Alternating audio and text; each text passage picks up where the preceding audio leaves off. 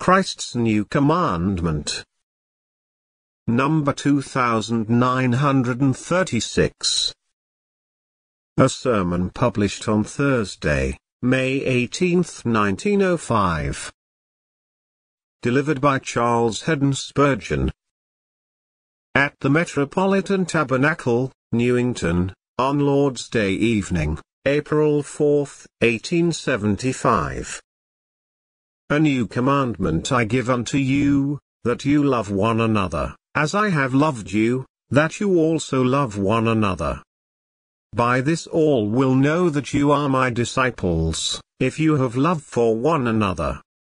John 13, 34, 35. I can never doubt, or for a moment distrust the affection of my dear people to myself. I certainly do not ask for any more of your love, for I have as much as one man ought to have, perhaps a little more, certainly a great deal more than I deserve. I can now fairly turn round and say to you, putting myself altogether on one side, let brotherly love continue and let the warmth of your affection towards one another increase. And I can say this, too, without anybody daring to insinuate that there is something wrong in the church, some division or schism here. Blessed be God, I do not think that a microscopic eye could discover anything of the kind. There may be some of you who do not like certain persons quite as much as you like other people. I do not wonder at that, for there will always be some partialities even among the best of friends. Our Lord Jesus, himself, had 12 apostles, and out of the 12, 3 especially favored ones. And out of the 3, 1 who leaned upon his bosom.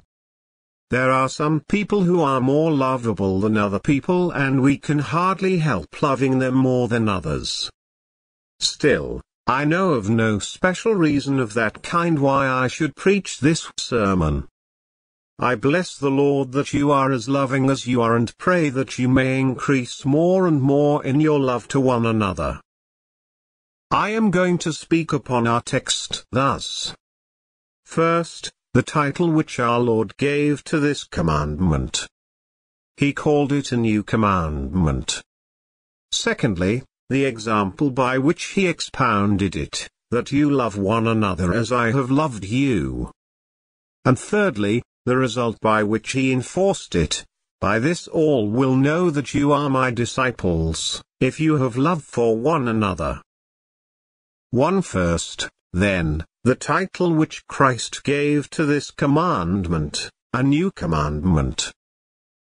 Many of you, I do not doubt, have heard the story of Archbishop Usher and Mr. Rutherford. But it is so appropriate to this subject that I cannot help telling it again. The Archbishop had heard of the wondrous power of Rutherford's devotion and of the singular beauty of the arrangement of his household, and he wished to witness it himself. But he could not tell how to do so until it occurred to him that he might disguise himself as a poor traveller. Accordingly, at nightfall, he knocked at the door of Mr. Rutherford's house and was received by Mrs. Rutherford.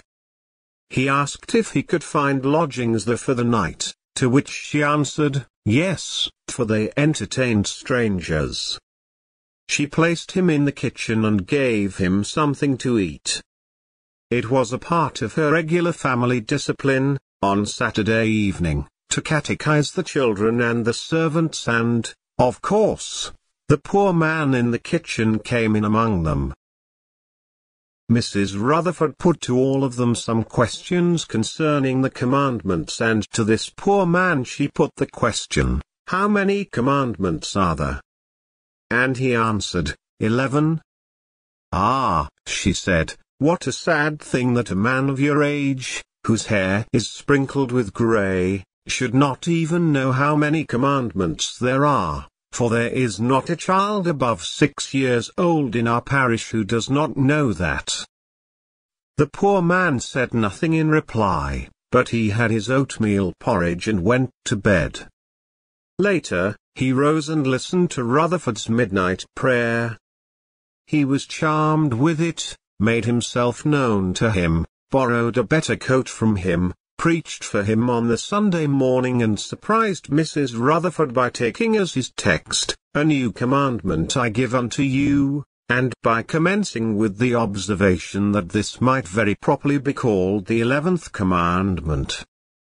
By and by the Archbishop went on his way, and he and Rutherford had been refreshed together.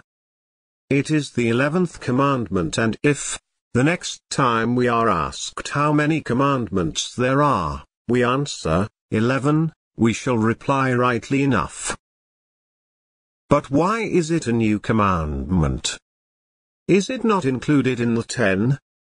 You know how our Lord approved the lawyer's summary of the 10 commandments: "You shall love the Lord your God with all your heart, and with all your soul, and with all your strength, and with all your mind, and your neighbor as yourself."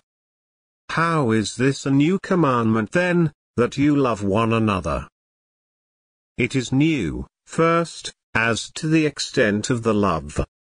We are to love our neighbor as ourselves, but we are to love our fellow Christians as Christ loved us, and that is far more than we love ourselves.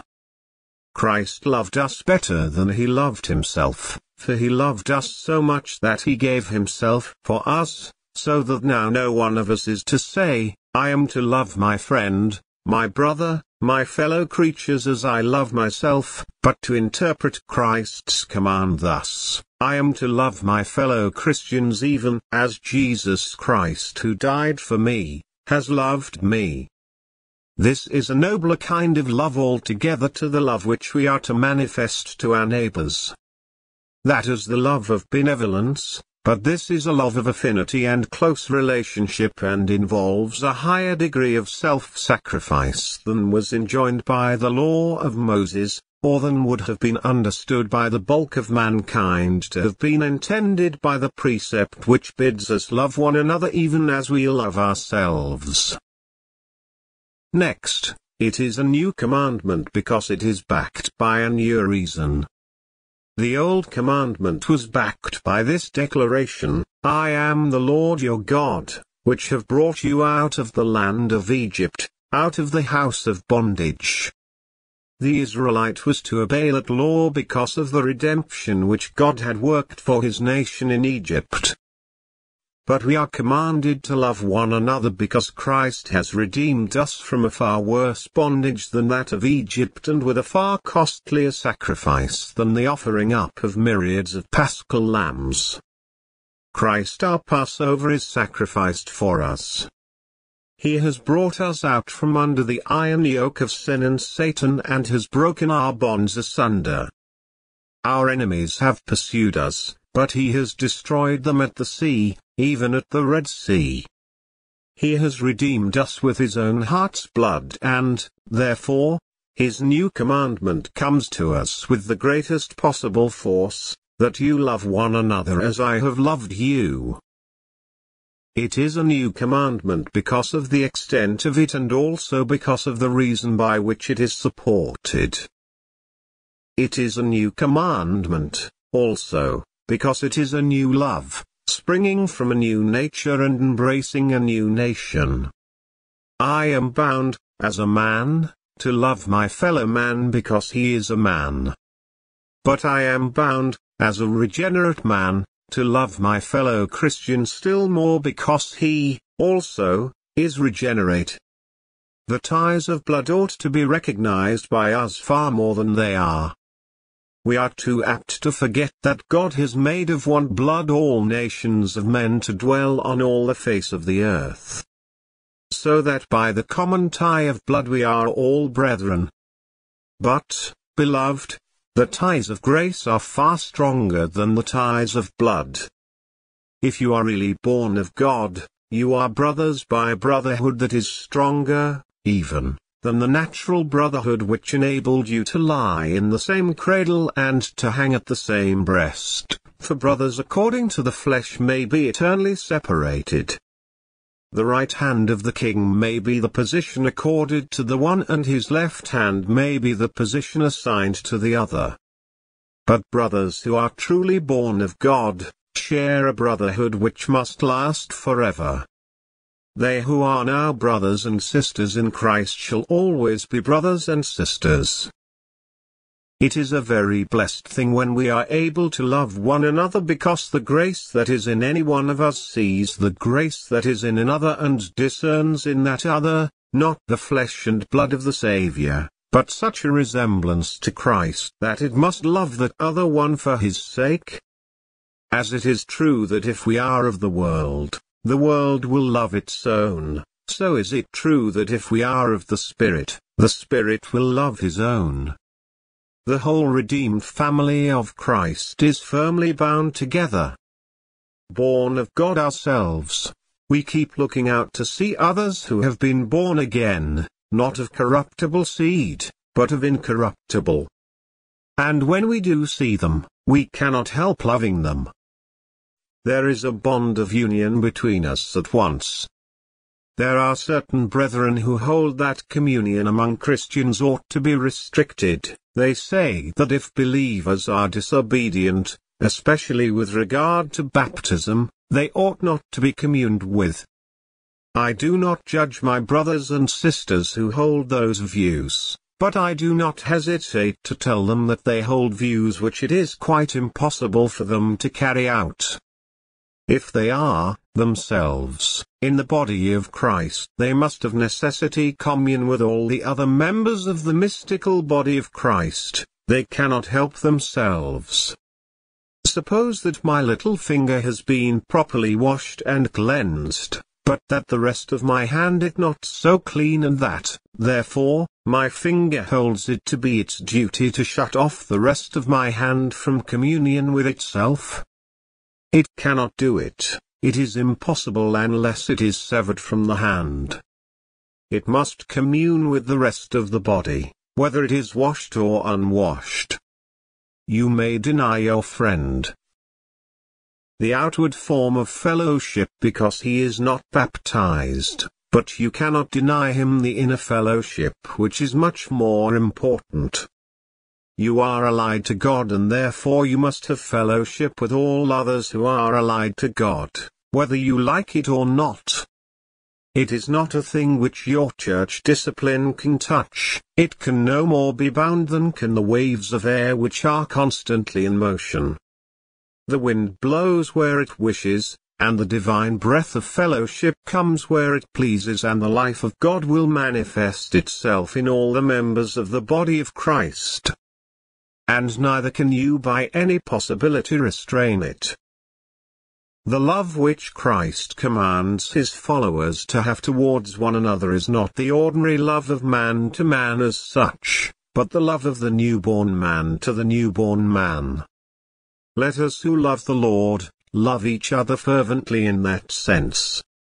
This is a love which arises out of a totally new union. A man who is a Christian belongs to a very special family. That family circle does not comprehend the whole human race. It is a family inside the larger human family, yet separated from it by an inner spiritual life. What if I say that the distance between the saved and the unsaved is like a great gulf? It is true that by the almighty grace of God, there is a way across that gulf and many pass over it. Still, the gulf is very deep and broad.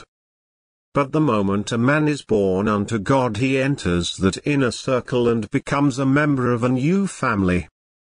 Within that sacred circle of electing love, all bonds of nationality are broken forever. There we are no longer Frenchmen or Englishmen, Americans or Russians, black or white, bond or free, but we are all one in Christ Jesus. Then neither circumcision nor uncircumcision avails. There the barbarian is no less and the Greek is no more than any other member of the redeemed family. We are brothers and sisters because, in Christ we are all in one family, and, therefore it is that we are called to a new kind of love, a love which is like the love of the brothers of the same house, only more sublime, and with better reasons lying at the bottom than even the love of consanguinity can boast. And, beloved friends, this is a new commandment because it is enforced by new necessities. Christians ought to love one another because they are the subjects of one King who is also their Savior. We are a little band of brothers and sisters in the midst of a vast multitude of enemies. Behold, said Christ to his disciples, I send you forth as sheep in the midst of wolves. If you are true Christians, you will not have the love of worldlings, you cannot have it. They will be sure to ridicule you, call you fools, or hypocrites, or something equally uncomplimentary. Well, then, cling the more closely to one another. Whatever opposition you meet with outside, let it only weld you into a firmer unit, the one with the other. We are like a small company of soldiers in an enemy's country, strongly garrisoned by the vast battalions of the foe, so we must hold together, we must be as one man, banded together in closest fellowship, as our great captain bids us. God grant that the very fact that we are found in an enemy's country may result in making us more completely one than we have ever been before. When I hear a Christian man finding fault with his minister, I always wish that the devil had found somebody else to do his dirty work. I hope that none of you will ever be found complaining of God's servants who are doing their best to help their Lord's cause. There are plenty who are ready to find fault with them, and it is much better that their faults, if they have faults, should be pointed out by an enemy rather than by you who belong to the same family as they do. Even if you should know that a professor is a hypocrite, it may be the duty of a Christian to say, let him fall by the hand of another. I would rather not give evidence against him. When I hear my master say, one of you shall betray me, I may have a shrewd suspicion that he refers to Judas, but it will be wiser for me to say, Lord, is it I? Rather than to ask, Lord, is it Judas? Further, dear brothers and sisters, this is a new commandment because it is suggested by new characteristics. In our fellow men there may be something lovable, but in our fellow Christians, there must be something lovable. Suppose they are only newly born to God. For my part, I hardly know of a more beautiful sight than a newborn Christian. I like to hear the prayer of the one who is just converted. There may be much of mistake and imperfection in it, but that does not spoil it. A lamb does not bleat in quite the same tones that a sheep uses, yet a lamb is a very beautiful object and one likes to hear its feeble notes. And there is a beauty about the lambs in Christ's flock as well as about the full-grown sheep. There is nothing more lovely to be seen in the whole world than an aged believer who has lived very near to God. How calm the old gentleman's spirit, and when he begins to talk about the things of God and to testify concerning the love of his Lord, how charmingly he talks. There is much that is beautiful about all true Christians, so try and search out their excellencies rather than their defects. If we are, ourselves, in a right state of heart, we are all the more likely to admire that which is good in others, just as Mercy and Christiana, when they came up from their bath, admired one another. I would advise you, beloved, to imitate those gracious women. There is a beauty about your friend that there is not about yourself. Do not be always gazing in the mirror, there are fairer sights to be seen than any you will find there.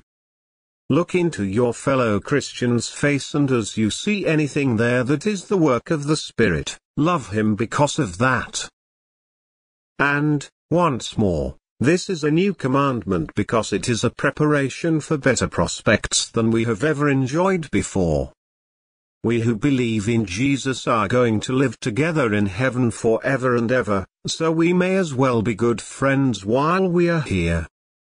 We shall see each other there in one common glory and be occupied forever in one common employment, the adoration of our Lord and Master. The remembrance of this truth of God ought to break down many of the barriers which at present exist in society. There was a wealthy Christian, a man who stood very high in social position, who was in the habit of picking out godly people of a far lower class than that to which he, himself, belonged. He would bring home to his table the farmer from the plough, or the smith from the smithy, and one of his rich friends ridiculed him for seeking such associates. But he replied, "I do not think you ought to ridicule me for picking out those who are, socially, lower than myself, for those whom I have brought to my table are men and women who, I believe, will be nearer to the throne of God in heaven than I shall be. They are very poor, but they are better, more pious and more gracious than I am, so I thought that I might as well pick the best company I could while I was here, and associate with them. I like that gentleman's idea, and I can also bear witness that I have often learned more in an hour's conversation with a godly poor man than I have learned from an educated man who has known but little of the things of God. Never judge men by the clothes they wear, but by what they are in themselves. It is a man's heart and, above all, it is the grace of God that dwells within the man's heart that you and I are to prize and love. May God help us to do so. Thus, I think I have said enough concerning the new commandment which Christ gave to his disciples. 2. Now I must pass on to the second point, the example by which Christ expounded this new commandment. As I have loved you, that you also love one another. First, Christ loved them unselfishly. He certainly had nothing to gain from associating with them and nothing to learn from them. It is true that he used them to help in the extension of his cause, but he first made them fit to be used. He owed nothing to them and they owed everything to him. There was nothing in them when he first called them, and to the very last there was nothing good in them except what his grace had put there, and there was not nearly as much of that as there ought to have been, for he had to say, "Have I been so long time with you, and yet have you not known me, Philip?" Christians, you also are to love one another, not because of the gain which you get from one another, but rather because of the good you can do to one another.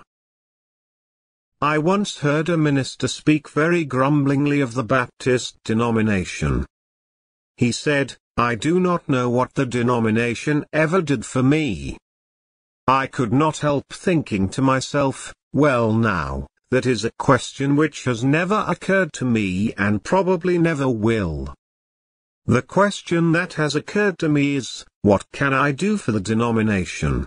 And I think that is the kind of question which every Christian minister ought to ask, not only concerning the denomination, but concerning Christians in general.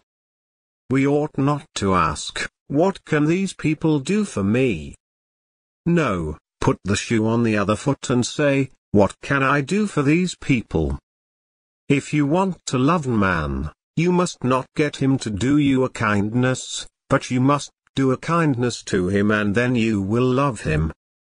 You cannot do good to another person without finding growing up in your heart some degree of interest in the person to whom you have done that good.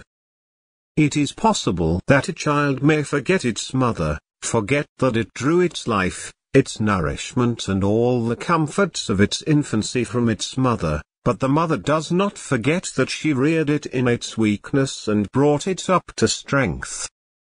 If you want to love a person, do some loving thing for that person and love will spring up in your soul to that person. our Lord Jesus Christ loved his disciples unselfishly, let us do the same. He also loved them very trustingly, for, though he was not unwise and put no confidence in man, yet I might slightly alter one of our hymns and say concerning our Lord, "Oh, see how Jesus did trust unto himself unto the childish love of his disciples. He never wore any armor when he was alone with them."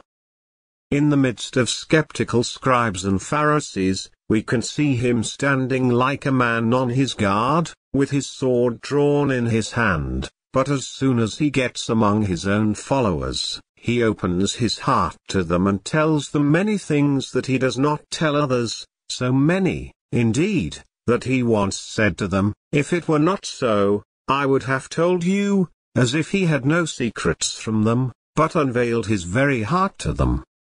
Of course, you cannot do this to the full with all professing Christian, but still, when you are among your fellow Christians, do not always go about suspecting everybody.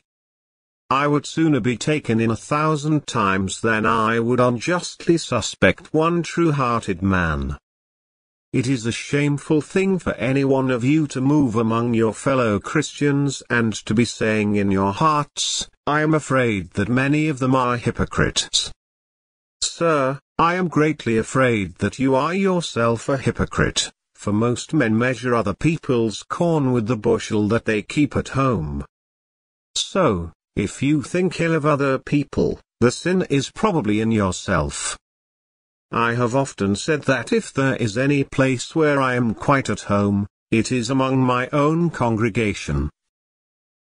My best friends, my kindred, dwell. The God my Saviour reigns. There must be a hearty spirit of trustfulness between those who love the same Christ, or else a lasting union between them is impossible. Next, Christ loved his disciples sympathetically. He grieved with them in their griefs and rejoiced with them in their joys. He entered into most intimate fellowship with them in their varied experiences. Let us try to do the same with our brothers and sisters in Christ. Let us weep with those that weep and rejoice with those that rejoice. Nothing tends so greatly to oil the wheels of life as a little loving sympathy. Let us always be ready with a good supply of it wherever it is needed. Our Lord also loved his disciples patiently. They must often have grieved him by their ignorance and unbelief. If any of us had been in his place, we would have said, "You set of dummies, we cannot bear with you any longer." But our loving Lord did not talk like that. After he had told them the truth of God 20 times and yet they did not know it, he went on in the same fashion and told it to them again and again until they did know it. As he was so patient with his disciples, it ill becomes us, who are ourselves so imperfect, to say concerning any of our fellow Christians, "I cannot feel any affection for so-and-so," or "I cannot have any communion with so-and-so." Do you talk like that because you perceive some imperfection in them? But, my dear brother, have not you many imperfections? It may be that some other person is looking upon you in the same cold light in which you are looking upon him, and that he is finding as much fault with you as you are finding with him. If so, it is a great pity that any of us should be impatient with one another when our Lord Jesus Christ is so patient with us. Once more, our Lord loved his disciples practically. His love did not consist in the mere effervescence of transient emotion or in only kind words, but he loved them deeply and shared all that he had with them. He even condescended to wash their feet as though he had been their servant. What more could he do for them? Yet he did far more than that, for he laid down his life for them. He gave up all he had for them. he gave up all the members of his body and all the faculties of his soul, his entire nature, that he might save his people. Having loved his own which were in the world, he loved them unto the end. As I have loved you, he said, even so love you one another. What a marvelous exposition of the precept the whole life and death of Jesus Christ make up for us. May we have the grace to follow where the path is so plainly marked out for us. 3. And now, thirdly, I am to speak of the result by which the precept is enforced.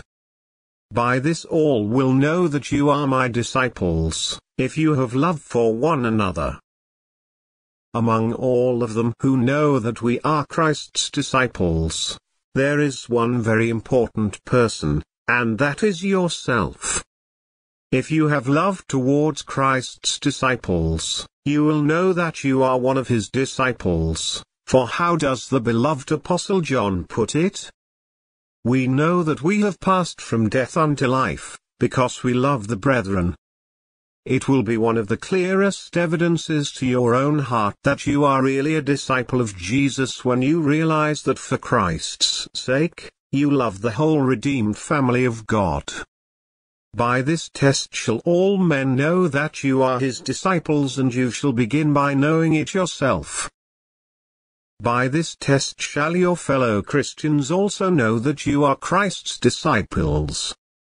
I do not know of anything which more commends a Christian to his fellow Christians than a true spirit of love.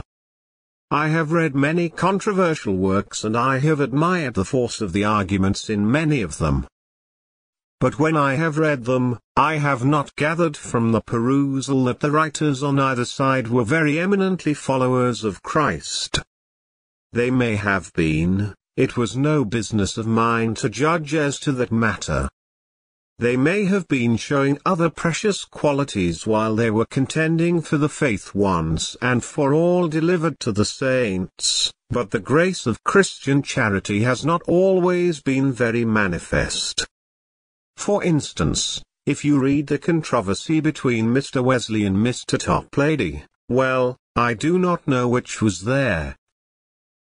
Worse of the two, they could both say a thing very sharply when they tried, and the devil helped them to make it even sharper.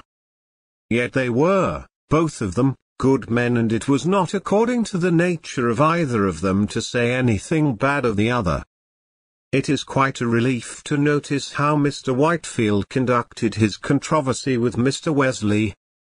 As I have read it, I have said to myself, this man is a Christian and no mistake.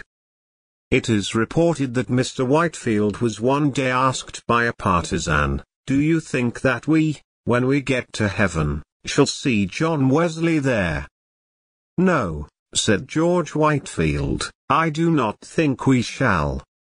The questioner was very delighted with that answer, but Mr. Whitefield added, I believe that Mr. John Wesley will have a place so near the throne of God, and that such poor creature as you and I will be so far off as to be hardly able to see him. As I read such remarks made by Mr. Whitefield, I have said to myself, by this I know, as a Christian, that he must be a Christian, for I saw that he loved his brother, Wesley, even while he so earnestly differed from him on certain points of doctrine. Yes, dear brothers and sisters, if we cannot differ, and yet love one another, if we cannot allow each brother to go his own way in the service of God and to have the liberty of working after his own fashion, if we cannot do that, we shall fail to convince our fellow Christians that we, ourselves, are Christians. But the point of our Saviour's remark is here, by this all will know that you are my disciples. That is to say, the outside world will know it. Let me tell you a remarkable instance of this. In the early days of Christianity, a terrible plague broke out in Alexandria. It was very dangerous to be near a person smitten with the disease, and to touch such a person meant almost certain death. When the plague broke out, the heathen in Alexandria thrust out of their houses every person who had the slightest sign of the disease and left them to starve, and would not even bury their bodies for fear of contagion. But the Christians visited one another when they were sick with the plague, and no Christian was left to die unattended. They were zealous to go and visit each other, although they knew that they would, in all probability, catch the disease. And among the carcasses outside the walls of Alexandria there was not found one single corpse of a Christian, for, with sedulous care, they committed the bodies of their beloved to the earth in the sure and certain hope of resurrection unto eternal life. And the heathen said to one another, "What is the meaning of this?" And the answer went throughout all Egypt, "This is the religion of Jesus of Nazareth, for these Christians love one another." No sermon can be so eloquent to the world as a true manifestation of the love of Christ. And when God restores to His church genuine, hearty, and sincere Christian love, I trust we have not wholly lost it, but when He gives us much more of it, then shall the world be more impressed by the gospel than it is at present. I will tell you an anecdote. It is one which, I fear, might be multiplied 1,000 times and yet be true. During a revival, a young woman came into a certain congregation and was impressed by the services. She heard that the Christian church was the home of union and love, in fact, a little heaven. And perhaps more charmed by the beauty of the church than by the beauty of Christ, she joined the fellowship of believers there. After a little while she heard some Christians speaking very bitterly of others. Indeed, speaking of the faults of others, not at all as if they grieved over them, but as though they rather rejoiced to have something to say against their fellow Christians. Immediately the thought crossed the mind of the young woman, "I have been deceived. The Christian church is not the holy and happy family that I believed it to be." That conviction led to doubts upon many of the doctrines that she had been taught there. She soon neglected the means of grace and then became skeptical concerning the Savior Himself. All this followed from finding disagreement where she had hoped to find Christian love and union. It pleased the Lord to bring her, at last, back to the Saviour's feet, but, for many years she was the subject of great doubt and inward struggle, and the occasion of it was the lack of love among Christians.